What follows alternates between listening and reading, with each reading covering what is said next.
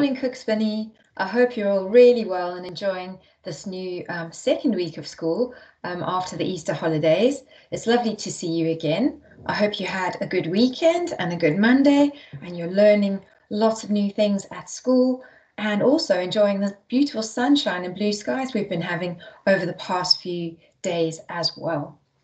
I thought for today's assembly, we could focus on a very sweet, very tender story called The Invisible, and that's by Tom Percival. The story is all about Isabel, a little girl who moves to the far side of the city with her family.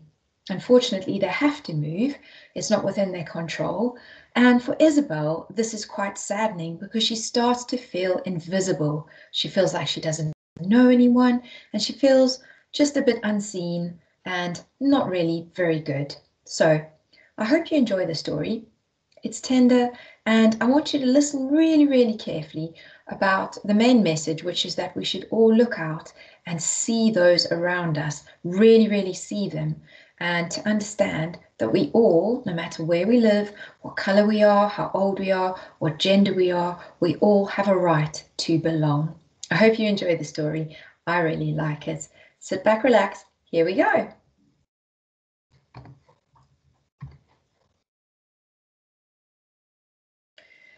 The Invisible by Tom Percival.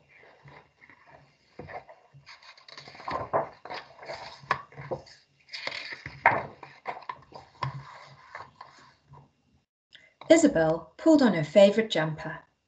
Ice curled across the inside of the window and crept up the corner of her bedpost.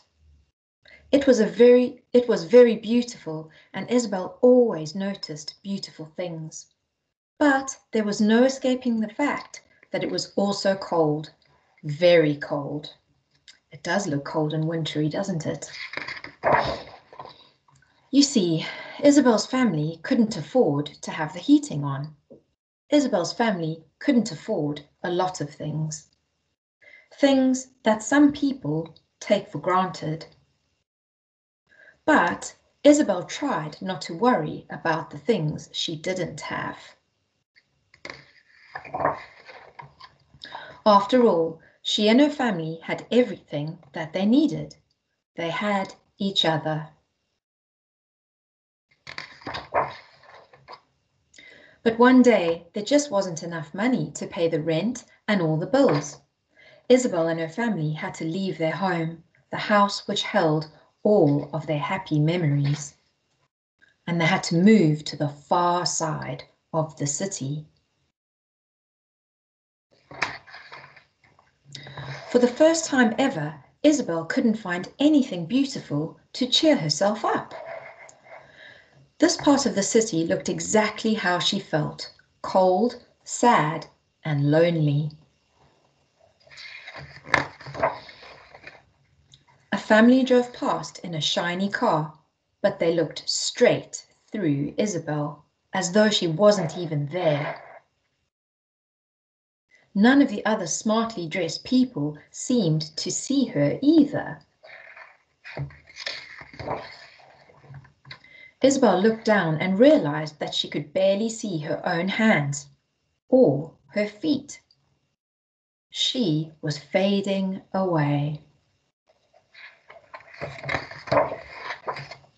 Before long, Isabel was completely invisible. She drifted silently down the streets, as pale and thin as the wind. And nobody saw her at all.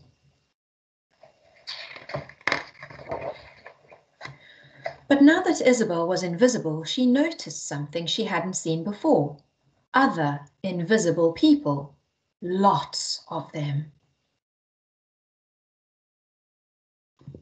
There was an old lady planting flowers in empty paint pots. There was a man who slept on a bench feeding the birds in the park. There was the boy who had been forced to leave his home in another country, helping to mend someone else's bike. But they all seemed so alone. Isabel decided to help. She planted flowers in the paint pots. She looked after the stray animals.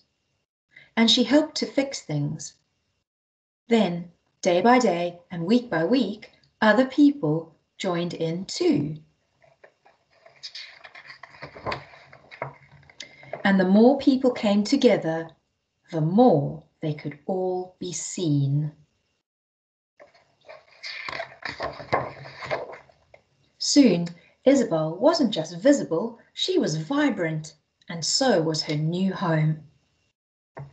And that was how Isabel made something very special, one of the hardest things that anyone can ever make. And that is, Isabel had made a difference. Look at that community. It's thriving, isn't it? Everybody's seen, everybody's helping and contributing and joining in. Everyone has a smile on their face, being friendly, being kind, and making a difference.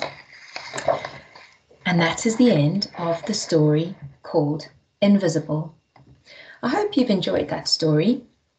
It's one that I particularly enjoy because I think a lot of us have sometimes felt in our lives to be a bit invisible, and it's not a very nice feeling at all. I'm sure many of you can identify with that feeling.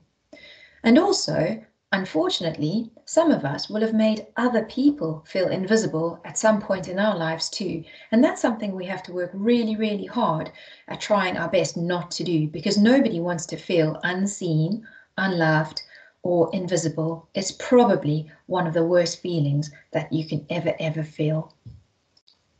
So your challenge for this week and for the weeks ahead is to look out for anyone who feels a bit lonely, a bit sad. Maybe you'll even identify somebody who doesn't look lonely and sad, but who you think actually that person is not being seen by many other people, but you be the one that sees them for who they really are, that special, unique individual that they are. And your challenge is to go out of your way to make that person feel visible, not invisible. Look after them and help them to realize and to see that they are valued in our school and in our society. I hope you can step up to that challenge. I'll be very excited to hear how you've helped other people in and around school and the community. Okay, Cooks Bunny, let's close our eyes, bow our heads, or look at the candle for our reflection time. It's not very bright, this candle, but we'll try our best. Thank you for our homes, for our families, for food, for water, electricity. Thank you for school and for learning and for our teachers. Help us to see others, really see them for who they are and the fantastic people they are. And help us to always be kind in our actions as well as our words.